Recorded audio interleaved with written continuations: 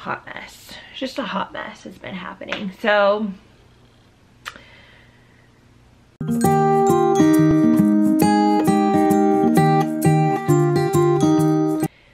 everybody, welcome back to my channel.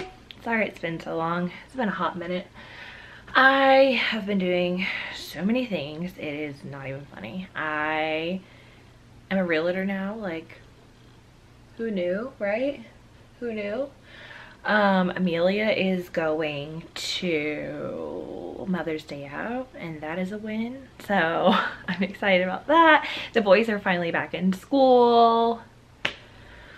Hot mess. Just a hot mess has been happening. So yeah, I just wanted to get on here and talk to you guys. I know it's been so long since I've been on here, and some of you might want to know what's going on, some of you might not want to know, whatever. So let's see where to start. Where should we start? I don't even remember the last time we talked. I don't even remember what we talked about. I don't.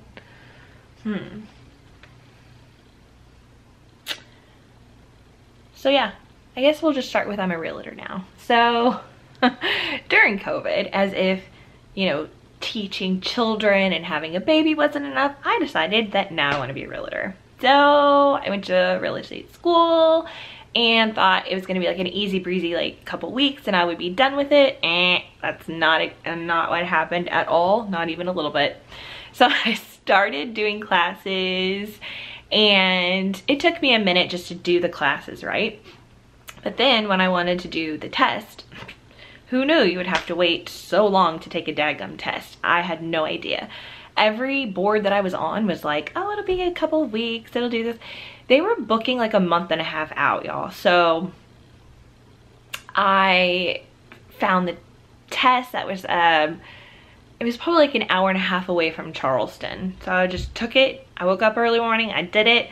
I passed on the first try, which y'all know me. I am not a good test taker. I have test anxiety and like no other. Like I can, even during school, like I could study, and then still not pass. So I was very anxiety stricken about taking this daggum test, but I passed and here I am. So yeah, it's definitely crazy. I've been wanting to do it for a really long time and I finally just did it. So I've done sales before, so this isn't like really new to me, but it kind of is. Now, what else is new?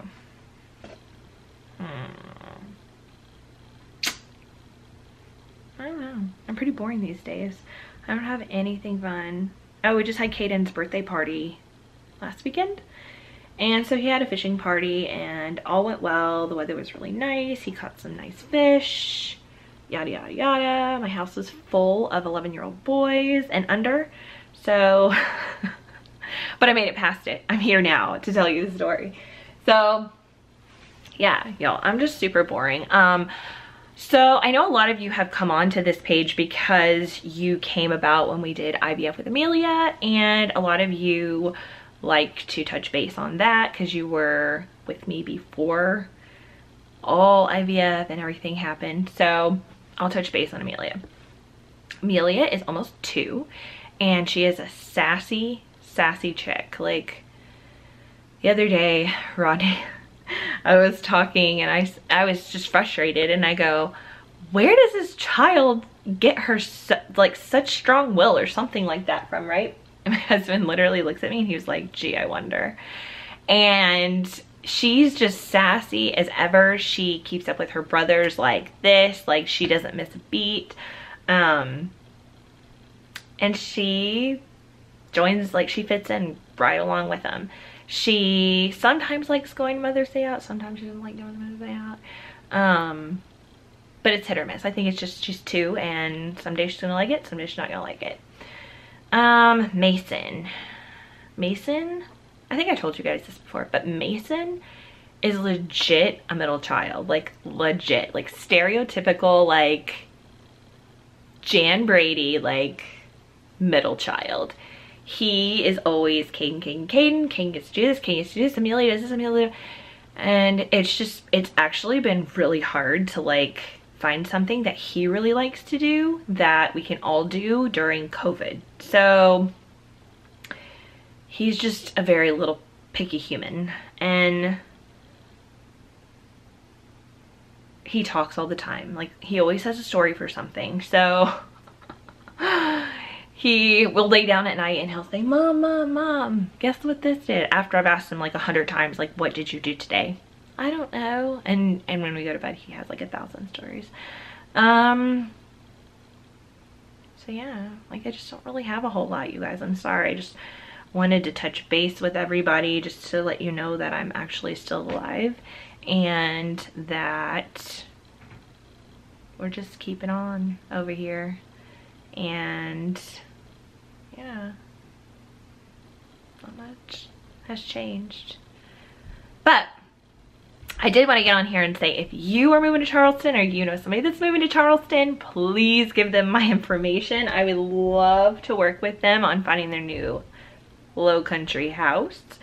And yeah, sorry this was so short, you guys, but I mean, I guess no news is good news, right? Anyways, I'll let you guys go. I'll try to update you. I know I say this every time. I'll try to update you more. Hopefully I'll have more real estate things going on. Maybe I'll film Amelia. Just, this camera has legit been sitting in my room for the past like 10 months. So I apologize. Don't hate me. All right, I will see you guys another time. Bye, everybody.